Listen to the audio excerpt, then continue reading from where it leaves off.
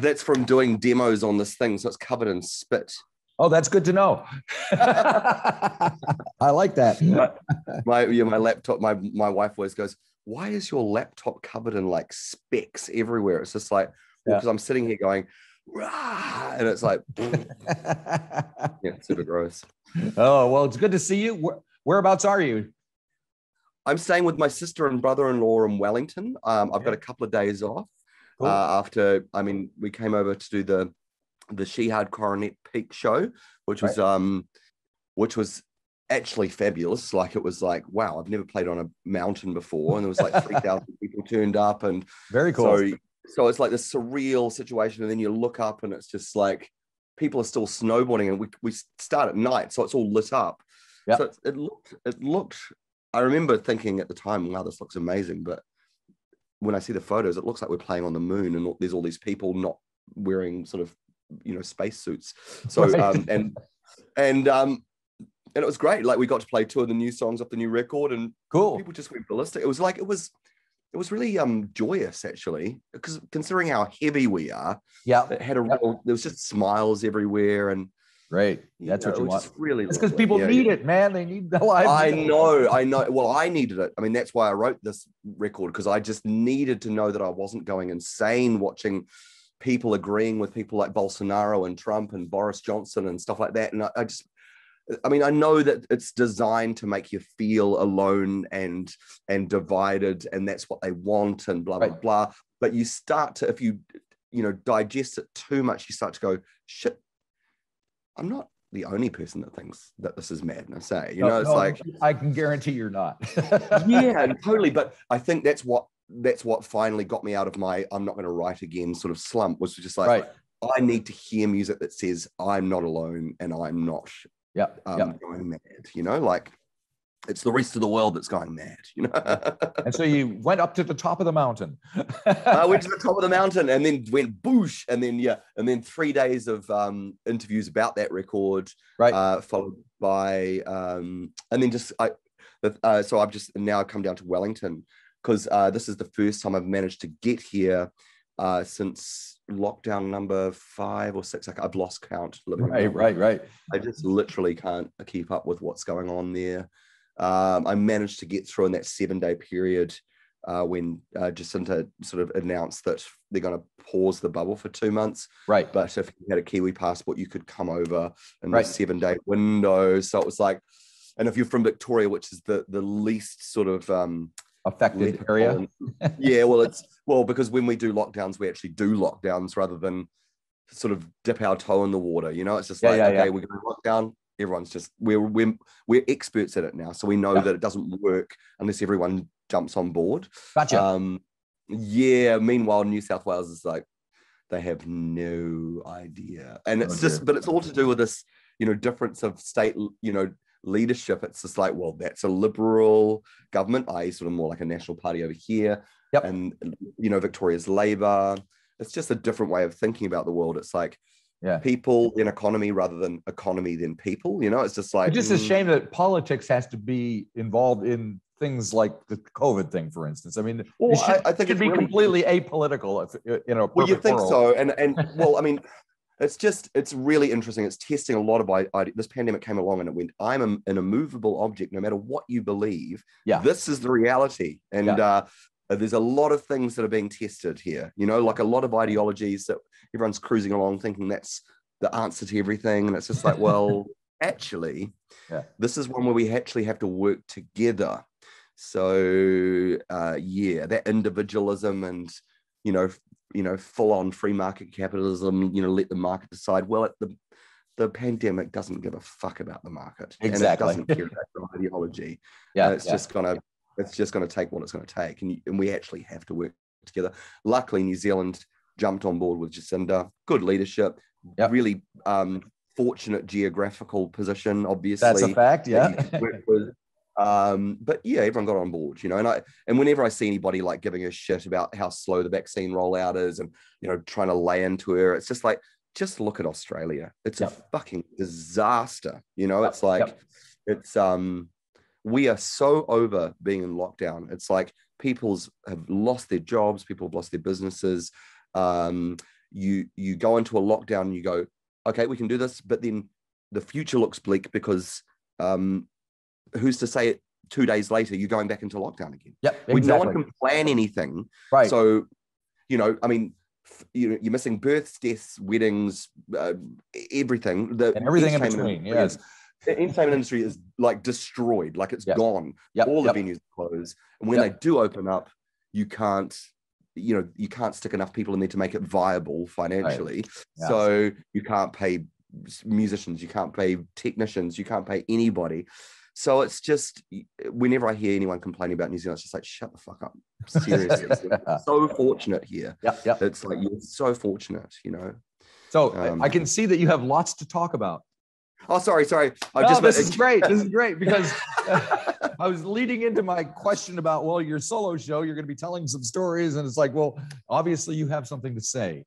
Oh, yeah, without a doubt. I mean, the solo shows for me is like, I mean, I performed since I was 18 years old, right? I mean, yes, admittedly, I started in a speed metal band and blah, blah, blah. But as soon as I was on stage, even in that early Clarendon Tavern playing in front of, 43 skinheads who just happened to like the hardcore band that we were supporting, right. And sort of liked us because we played really fast. Yep.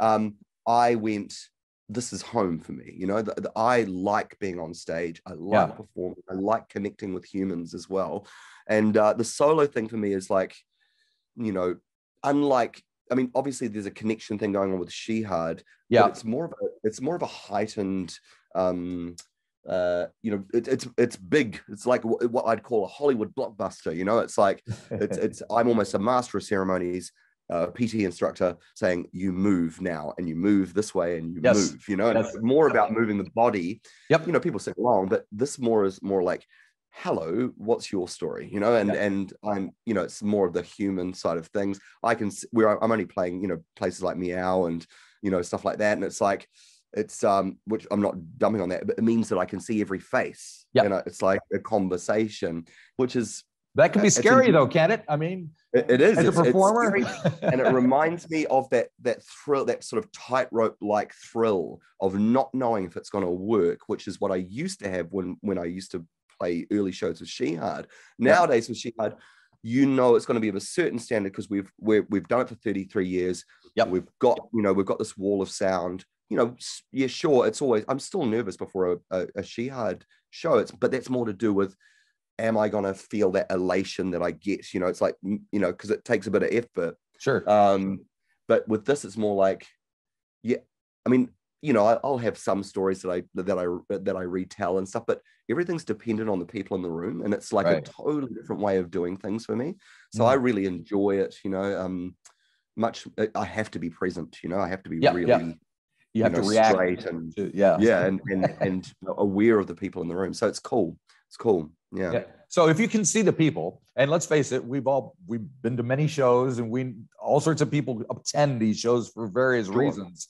So you're sitting there, let's say at the power station here at one of these cabaret style shows, and out of the corner of your eye, you see some guy just gabbing away, trying to impress his girlfriend about God knows what, while you're pouring your heart out on stage. How does that affect you? I'll stop. I'll stop and just say, hey, if you want to have that conversation, maybe have it outside. Right. And then if it continues, it's like, I'll stop again and just go, nah. Because, I mean, it's the thing is, for me, it's like, it's not about, it's so much respect for me as a thing. It's actually respect for all the other people that took, organized babysitters, blah, blah, blah. Yep. It's their night out, and it's like, you're ruining it, literally. I mean, but I can deal with it a little bit, but when it's starting to be louder than me, it's like, that's a problem. So I'll stop and just say, nah. in the most polite way. Yep. Nah. Nah. Beautiful. That's the Kiwi attitude I like. So music-wise, song-wise, where are you going with this thing? This is this is for me, it's like, okay, so where Shihad is like a more of a physicality sort of dance action, this is more of a singing thing. Yep. So okay. I was brought up in a British immigrant household. Right. So, you know, a bunch of 10-pound poms. All the people I called auntie and uncle were basically just people that were on the same boat as my parents in the 50s, coming out to New Zealand. So all their parties were basically, it was all sing along. So, you know, admittedly, it was more things like roll out the barrel, and then someone would, you know, get wasted and then put T-Rex, get it on, or the Stones or something like that. But you know, they're a bit older than me, so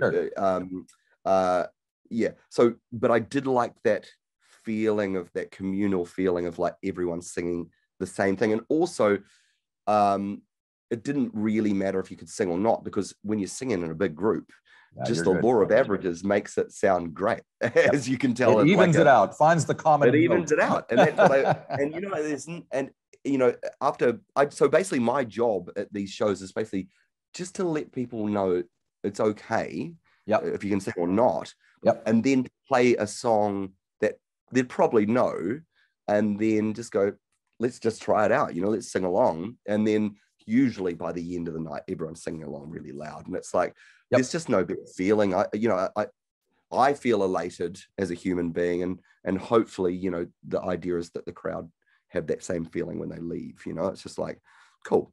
So, you know, work tomorrow is going to seem a little bit better, you know. That's the idea. You know? Yeah. Well, you know, I mean, I've been talking to people all over the world, and everybody's in a different and stranger state of mind. And I think that they are used to from being through whatever anybody's been through. So what about yourself? How has it affected you?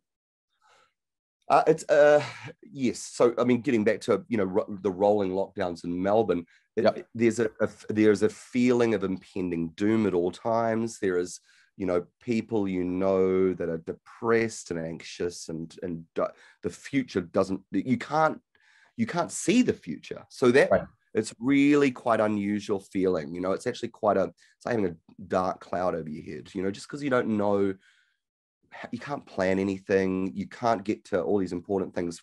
How it affected me personally, recently in the 5th lockdown, I was in Melbourne, and I got word that my mum in Wellington was going to die. So I literally had to watch my mum die on a phone.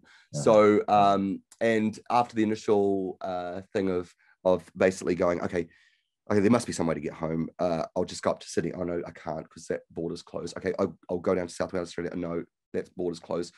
Oh, okay, I'll get an exemption. Oh, I can't get an exemption. Okay, and by the if I do get an exemption, I'm in a hotel room for 2 weeks. Yeah, she's already in a morphine-induced coma. Yeah, and it's like, and I'm going to be away from my children for 2 weeks. So it's like, what are you going to do? But like, I'd heard stories like that, and I'd gone, oh, that must be awful. But I can tell you from first-hand experience, it fucking sucks. And it's so painful when all you want to do is hold your mum's hand for the last time, and you can't. You know, it's like, so we went through that, and then following on from that, you know, I've got a really understanding brother and sister. So we pushed the memorial back for 2 months. Oh, that's nice.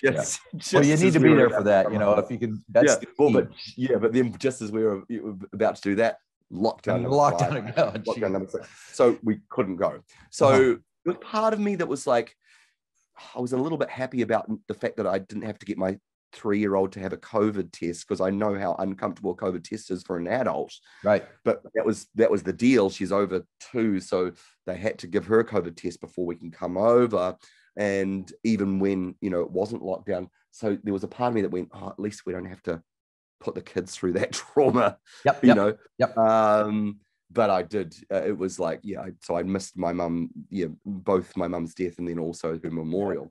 So it's affected me pretty personally as well. I've kind of gone through the same thing myself, so I know how you feel. Oh, really? What happened? My mother passed away last year, and I was not there because I was here and I couldn't go there. Yes, you can't go there. So where was she living? She was in Florida. She was British, believe it or not. But really, And Florida, I see Florida is absolutely kicking off again right now. Due to some crazy political decisions. Yes, there's a lot of that going around. Very poor leadership. I mean, obviously, I think that's poor leadership. That guy DeSantis, he knows better than what he's fucking saying. He's playing to the mob. And he's just saying what he thinks they need to hear. And meanwhile, a lot of people are dying, and a lot of people are, it's just awful to watch. It's awful to watch. Yes. All right, back to music. Yes.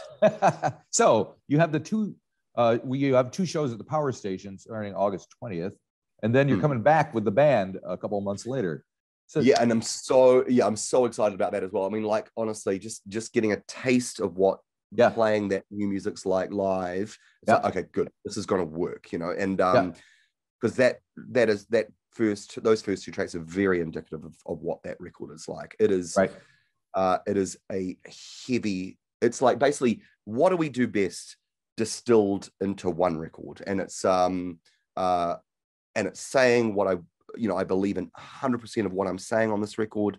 Right. I know we're copying a bit of shit for the artwork, and we know, I've had people going, "You self-loathing white liberal, blah blah blah blah." It's funny. It's like it's coming from people who don't even know me, and of course the thing is, once I actually had that epiphany of, oh right, I'm a white male in a society that's actually built for white males to succeed, and that's based on the history of this country and based on the history of the West. I actually sleep better at night, to tell you the truth. So it's not actually about self-loathing. It's just about acknowledging the history and what your part in it is, and why you have the advantages that you have, and trying to do better and trying to evolve. And so it's been really interesting to see. You know what? Like, I'm cool with anyone believing what they want to believe, but I know what I believe, and even though this record is heavy, it's born out of a love for humanity and the love for the potential in humanity. That's the only reason I'm so angry, is because I'm watching all these fevered egos take people. It's just disastrous watching what's happened in the space of 4 and 5 years. Brazil's a disaster. America's a disaster. Britain's a disaster, and it's like, I don't care what you believe, but we've seen this before. A bunch of strong men who are empty vessels, who don't care about humans, who don't like humans. What happens when you give them the reins and something like a pandemic happens? Oh, a whole lot of fucking people die. And even after all that, evidence, people still go, yeah, but he's not a politician. He's telling it like it is. But they've just been taken for a ride. And it's, I am quite comfortable with our position in this record. In fact, now, I'm curious, because you're a band, so there's 4 of you.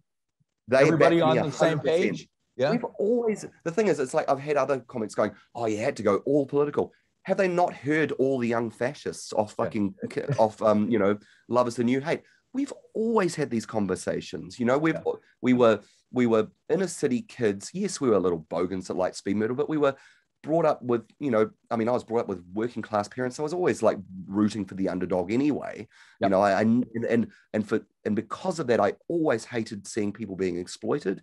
I always hated when powerful people use their power over people with less power. So there's nothing we're saying on this record that we've never really said. It's like, if you are getting offended by this record, then I don't think we were the band for you anyway. Where were you? Where have you been?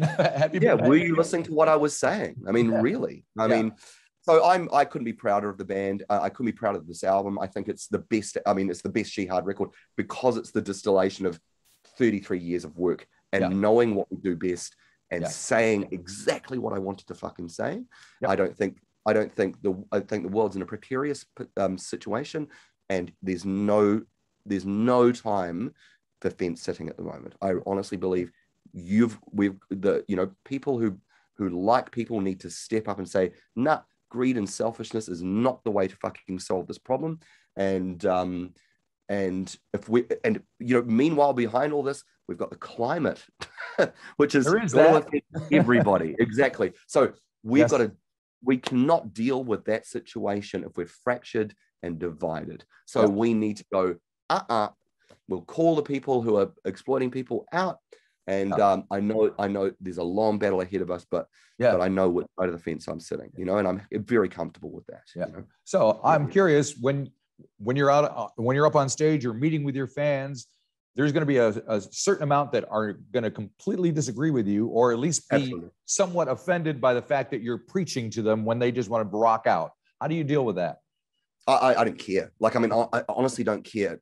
I'm 50 years old. Right. This is my art. Yeah. And I need to express, as an artist, I need to express what I believe and what I think. Also, like I told you, the thing for me, it's a cathartic experience. I'm trying to create something that I need to hear to make me feel less alone, you know, that's making me feel like the world isn't insane, you know? So that's the art I create. Now, obviously there's going to be people, and there has been people that have been really unhappy with, say, the image on the album cover. Yep. I've had people saying, you can't ditch history, and James, you know, and you're attacking my heroes. And it's like, well, I'm not ditching history. I'm just saying it's time to acknowledge history. There's a big difference between ditching and acknowledging. Sure. Yep. And acknowledging history is, if we want to evolve and if we want to deal with big existential problems like A, the pandemic that we're dealing with, and B, you know, racial injustice, gender injustice, and, you know, financial injustice, and then climate injustice on top of it all, we need to actually just grow up, you know, and go, hey, my bad, let's work together. Move on, you know. And I just don't think there's time to fucking mess around, and I can't be bothered pandering to people that I think are living in a fantasy world. I'm sorry, you know. I just don't think we've got time, you know. I just don't think we've got time, and that's also ideal, you know. That's also dealing with, you know, the whole conspiracy theorists around, you know, COVID thing. I have no time for that, because there's just gigantic, you know, injustices going on in front of our very eyes that we need to deal with. You know, all those things that I just talked about before, which are massive conspiracies anyway, because it's just, but they're right in front of our eyes. Why do we need to talk about lizard people and you know, chips and fucking things, and Democrats you know, drinking the blood of babies? And it's just such a red herring, and it's just to keep people you know, it's just like, no, man. There's a whole lot of shit we need to deal with, and you're worried about that? Fuck, it's just such a time-wasting exercise. I don't have time for it. Cool. You know, and it's been interesting, because I've had like people say, you know, expecting me, because I'm in a rock and roll band, to be down with this. And it's like, it's funny, like a lot of my rock and roll friends or musician friends have taken a real pragmatic approach to the pandemic, you know, because I think most artists just really like people and like humans, and you just want the best for them. So it's like, well, like going out without masks and you know, to central Melbourne or central Sydney during, you know, 300 cases a day is not helping. You do realize, you know, it's not going to help you get what you want, you know. It's a real interesting time. It's like that individualism of the West being faced with a pandemic that doesn't give a fuck about the individual, and we've got to work as a community. And it's just like, but unfortunately, for the last how many years, we've been taught, no, the individual right above the community right. Pandemic doesn't give a shit about that. And that's a very American attitude, I must say, having come from there. And it's been exported to the, you know, to all around the West, you know. And it's like, you know, and I mean, there's great things about America. I mean, great ideas come from America, you know, and it's not black and white. Unfortunately, there is a reason why there's an opioid epidemic and an antidepressant epidemic, because we don't have all the fucking answers in the West, you know. We just don't. And I personally think it's time to ask the people that were there before us if maybe they have better ways of dealing with that shit, you know. Why not? Open mind. Open those minds. That's what I say. I mean, as a guy who's getting older, I find that I have to think differently now and look at everything in a different way. And absolutely. And that's what people realize that you're not going to be here forever, and it's not all about you. That's you true. know. And it's like, What are you going to leave behind? What's your legacy? Yeah. Fantastic. Well, I have a feeling this solo show at the power station is going to be something to remember. Oh, absolutely. They'll be great. And we sold out, the Shihad sold out the first power station. I saw that. You got to add another one, right? Yeah, got on to the second one, which is fantastic. And I think all the rest of them are, so that's going to be a great tour in November. I'm really looking forward to that. Excellent. Thank you so much for taking time to talk. Pleasure, dude. Lovely to talk to you. Sorry about ranting. The show, I'm sure, because it's just around the corner. Awesome, Marty. Lovely to talk to you, mate. And I'm sorry to hear about your mum as well. Oh, I'm sorry to hear about yours. So, What do you? All right. Have a good one. Okay, mate. Thanks. Bye-bye.